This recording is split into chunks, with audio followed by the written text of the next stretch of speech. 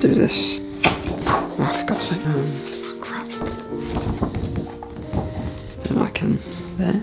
Ugh. Come on. So I'm feeling blue. Don't know how well this is going to sound, but I think I'm pretty close. Hang on, let me just... If you've been living underneath a rock for the past couple of weeks, there's something called COVID-19, coronavirus, and it is awful. So obviously, a lot has been changing. I'm not doing A-levels. Found out on Wednesday that the next day, Thursday, is going to be my last day at school until I go to university. I know, shock horror. Absolute nightmare if you ask me. I'm a wreck because I feel like I've done this whole journey and bada bing, bada boom. It's over. It's over. There's nothing I can do about it. I think one of the annoying thing is that it's out of all of our control. It's out of my control. I can't do anything about it. It's just done and that's it. But to be honest, I was kind of expecting it. It just happened really quickly.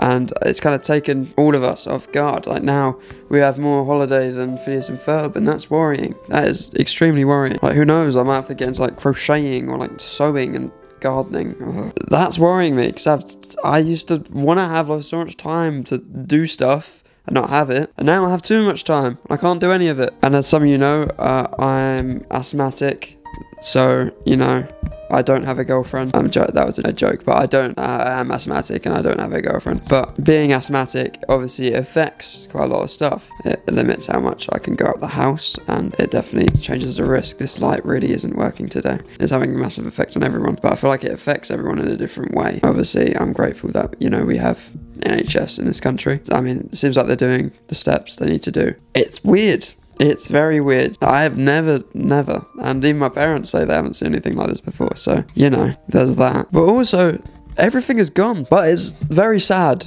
I have no idea what's going to happen with universities. Hopefully it's fair. My BTEC's still going ahead. That's fun. It's sad, okay? Let me try and describe the mood. So I go in, there's a ghost town, no one's there. I have my last tea, and it's scary. It's terrifying, because I've never seen it be lifeless. There's usually people in there, there's usually people around in the college. So the place where I went, some of you are wondering, I went to Haven Sixth Form. They have loads of different buildings. I was mainly stationed in Minster Court. Mainly creative subjects. Sometimes gaming students are in there. Full of very cool people. Anyway, someone's always doing something in Minster. Crap. I hear a voice, as if it was the voice of God himself. It was Mehmet Mustafa.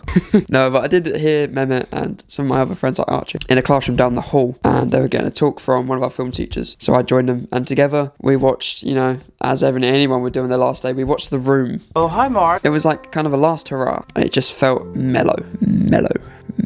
I'm out with some more of my friends, and we played charades. We laughed together, took photos, because this may be some of the last times I'm seeing some of them. Judging that, we can't leave the house. We can't leave the house. Quarantine.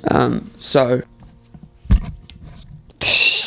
we just did as we would do, and I had a lesson that day as well. Final lesson. We were in there for 20 minutes, and we had a lovely last talk from one of our teachers. It just felt like I was running a race. This is me running, by the way. I was running a race. Yeah, this is a sick race, you know. I'm having fun running this race. I'm not winning, but get me places. Like running, kind of like looking at one side, and I don't see that randomly there's just a hurdle that wasn't there before, but it's there now. And everyone tripped. Everyone's in the same boat here. Everyone tripped. I always, when I was younger, I was always like, oh yeah, I wish there's like a landslide and an earthquake and like it's raining and we don't have to do our exams. That would be cool, wouldn't it, if we don't have to do our exams? But now I'm kind of thinking, damn, I kind of want to do my exams now. It was a weird feeling, because I've never felt like this before. When it's taken away from us, we're suddenly a bit like, oh, I kind of wanted to do that. So there's a little tradition if you're studying TV and film, that when you're not doing anything important, you make something. You get creative. In this case, we like to make some stuff, some very questionable stuff that doesn't usually get released. We just make it, pure fun of it. It's fun.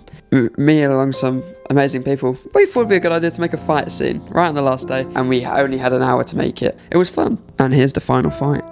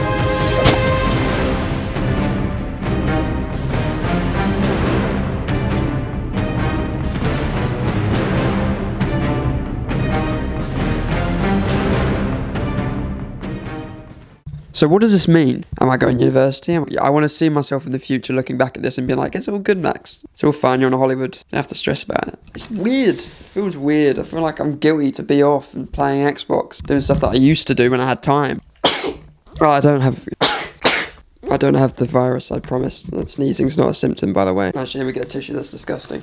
In this isolation, I have a checklist. Obviously, I don't want to show you all of the stuff on it, of stuff I want to do. But also, for the channel, this means that there's going to be more content. I'm going to try and upload twice a week, try and make more films, and also try and make more videos for you to watch when you're bored and lonely. I can treat you with my soothing voice. I don't have a soothing voice. My voice is very annoying. I get annoyed with my voice. But also, I'm going to have content ready to produce after I'm allowed out. So my tip for quarantine is do something you want to do and you never had the time for.